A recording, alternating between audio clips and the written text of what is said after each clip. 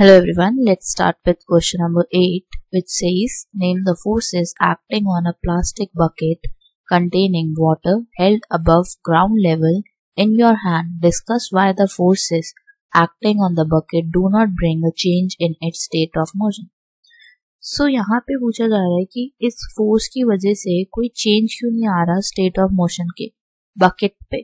तो अगर प्रेशर लगा हुआ है, pressure of water contained in it, कुछ प्रेशर वाटर भी क्रिएट करता है, हमें ये पता है।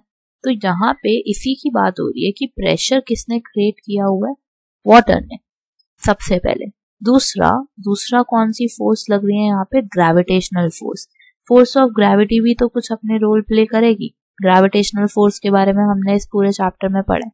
सो फोर्स ऑफ ग्रेविटी वाला फोर्स लग रहा है। तो दूसरा एक प्रेशर कौन लगा रहा है, वाटर। दो फोर्सेस है, वाटर की, दूसरा force of gravity.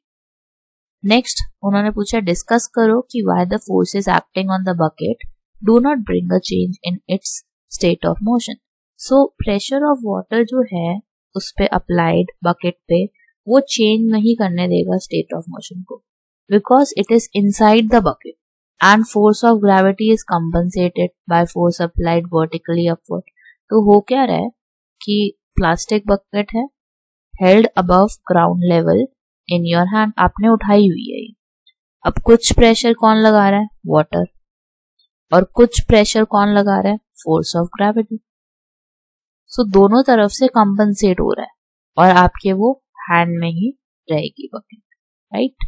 So this is the answer for question number 8. I hope you liked it. If you like, please like the video and share with your friends. Thank you for watching this video.